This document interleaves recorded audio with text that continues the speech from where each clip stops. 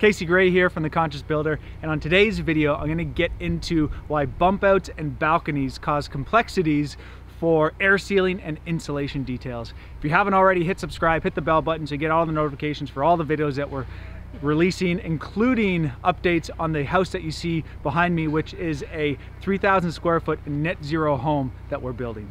So let's get into today's video.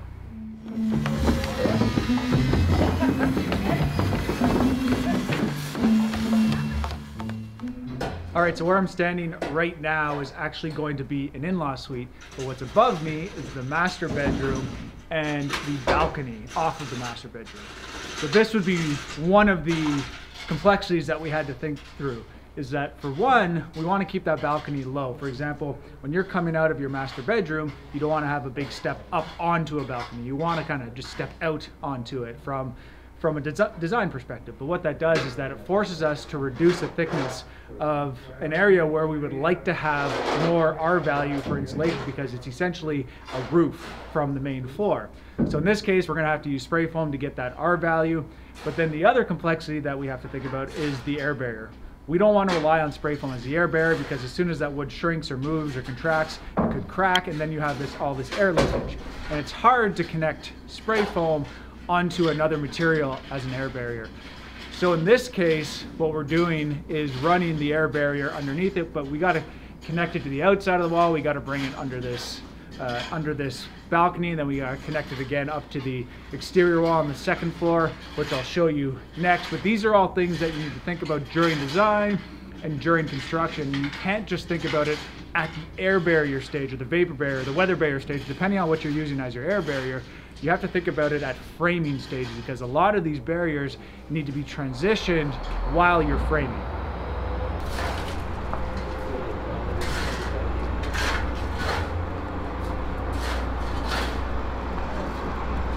So here's another area. This would be a bump out.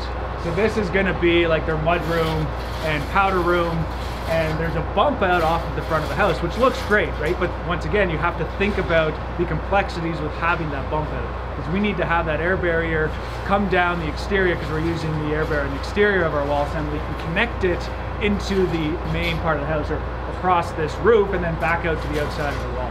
So what that does is that it forces us to do something for electrical. We don't want to penetrate our air barrier with all these electrical boxes. So when we have a light put in there, we need to think about that. So either we need to frame down the ceiling in the area, or we just need to avoid lights, or if we decide to put a light box in there, it's now a weak point, which we're trying to eliminate any penetrations through the air barrier. So once again, you're thinking about this during framing stage, ahead of time during design ultimately, so that you understand what's involved. And these are all things that add complexities, which add cost to the build. This is the balcony going out from the master bedroom, and this is the step I was talking about. We need to keep this portion down from the finished floor inside if we don't want to have a step, because we need to leave room to build a deck on top of this. This needs to be waterproof, just like a flat roof would be, and then your deck needs to be framed on top of it. But the deck can't be screwed through that, because you're not going to screw through your roof, obviously. So you need to leave room for sleepers or pedestals or whatever you're using for your decking product. So that needs to be thought through, and that's why you lose your R value. And then this is our weather barrier and air barrier in this case, which we need to think about while we're framing, or else this would be a weak point. If this wasn't here, you would have a weak point in your air barrier, obviously an issue with your weather barrier as well. But these are all things that need to be thought through ahead of time if you're going to hit that net zero, or passive house if you're going for passive house certification, for example. Extremely important for air tightness. Net zero isn't as important in terms of air tightness, but we're always aiming to make our homes as airtight as possible. Glad you watched this video until the end. If you want to learn more about the difference between an air barrier and a vapor barrier, be sure to hit the link that's showing up in the video right now. And also, if you want to follow this net zero build, be sure to hit the subscribe button, be sure to hit the bell button so you get notifications, and always remember to live consciously.